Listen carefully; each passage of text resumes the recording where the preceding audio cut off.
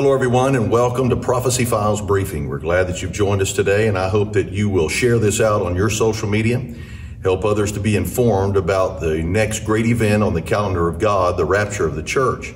Today, I'm very glad to be able to have my very special friend, Evangelist Jason Stidham, who is with me. In recent days, he's been preaching concerning some Bible prophecy events and things that are taking place.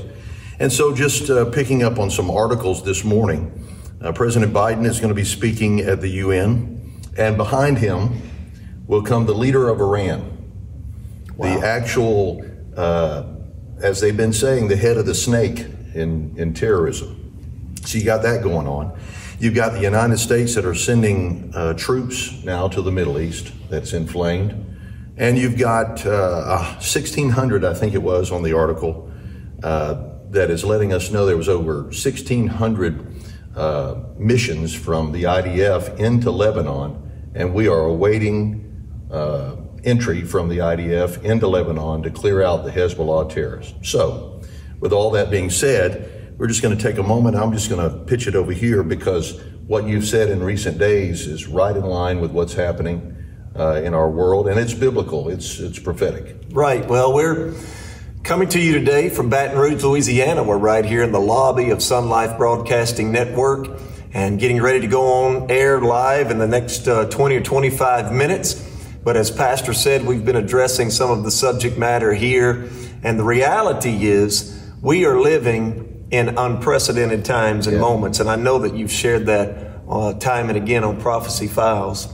And while we do not know what tomorrow holds, we are certainly aware that the Lord is fully cognizant of every one of these events, every one of these players, and has already charted the course that the world is going to take. So while it looks like chaos to us, in all reality, every part of this is following the script, the divine script that was determined from the beginning. I think it's amazing that we're sitting here talking about Iran, and in the Bible, in the book of Ezekiel 38:39, it's identified as Persia. Right.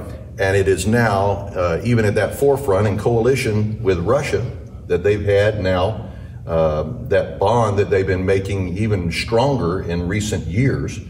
We're looking at the Bible in Ezekiel 38:39, and we're watching this manifest into what is the war of Gog and Magog. Whether this is it, I don't believe that this is it, but certainly it's a precursor to those things, wouldn't you say? Oh, absolutely. And all the pieces and the players are beginning to align themselves, and even the United States of America, as you referenced just a moment ago, the president, the policies of this current administration, there's a chain reaction. It's a domino effect.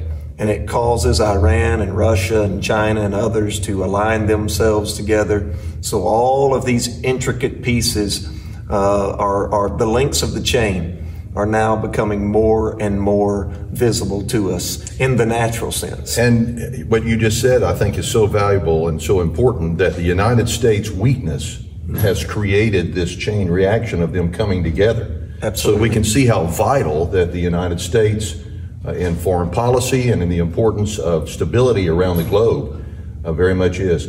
I'm going to ask my producer in just a moment to put up this picture from 2019 when I went to Israel, standing in overlooking from a kibbutz overlooking Lebanon, and there were no windows in any of the houses that were over there that I could see.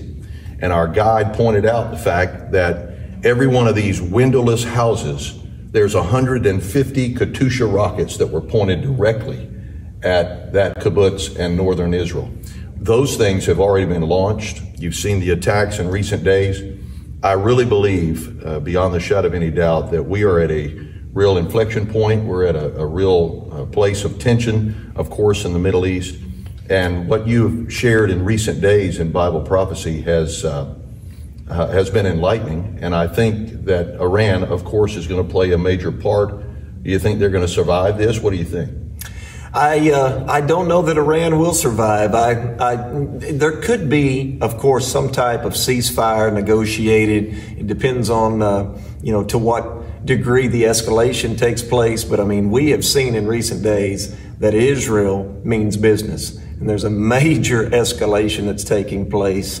To be honest with you, Pastor, I think a lot of it is going to depend on the results of the election. In what, 45 days approximately. Right. Depends on what the new administration is going to be, and what kind of either pressure will be applied to Israel for a ceasefire, or maybe what kind of latitude would be given to them. And if the right person is elected, the pressure could be reversed and taken off of Israel and placed onto Iran, and maybe calling on them to back off and have a ceasefire. That's right.